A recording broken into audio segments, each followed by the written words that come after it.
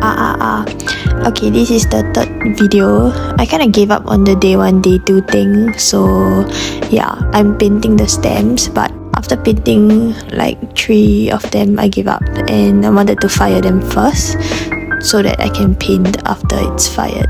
Anyway, I just made some oval plates for people who might not like the cat plates. I don't know, maybe you don't want to be like so cute. I'll probably be making more just plates for this drop because I tried to throw with this clay but it's confusing me. Yeah, so I'm currently on the monthly plan and I only bought 1 month, so I'm trying to make the most out of this month and then we can see if I want to continue or not. I kind of like used half my bag of clay already and it's almost 2 weeks here.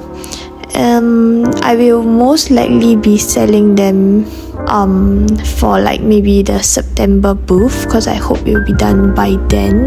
Nothing is fired yet, they're still on the firing shelf. So you can see the cups that I made at the back.